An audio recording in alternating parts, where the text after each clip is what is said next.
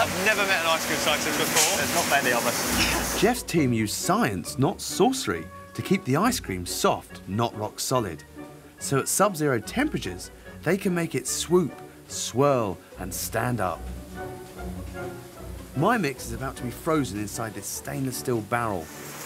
As the ice cream mix hits that cold barrel, it freezes. Right. And then a knife scrapes the ice cream off the inside of that barrel and mixes it back into the ice cream mix.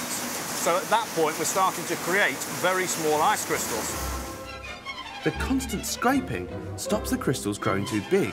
Big ice crystals would make the ice cream crunchy, not creamy. And what else do you put in? It's not just ice, is it? At the same time, we're introducing air. Air? Yes.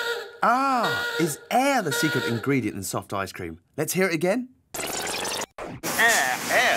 Yes. And air gives the ice cream that unique, light, fluffy texture. And that's the secret of making creamy ice cream. You need small ice crystals and small air bubbles. And that allows you to get the ice cream out the freezer and eat it straight away, nice and smooth. Exactly. But I've only defrosted one of the clues to soft ice cream. Here comes the real secret. The exact recipe of air, ice crystals, sugars and fats in this mix means it never actually freezes, even at -20. Jeff says that's why it really stays soft. Effectively, the sugars act as an antifreeze and stop the water from freezing. So is that the same sort of thing as when you put grit or salt on the roads? Absolutely, that's exactly the same principle.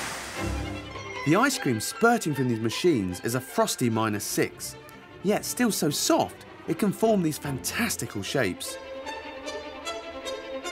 It's the fine-tuning of all three elements, the ice crystals, the air bubbles and the sugar solution, that make it all possible. And that's why I couldn't make ice cream like this in the barn.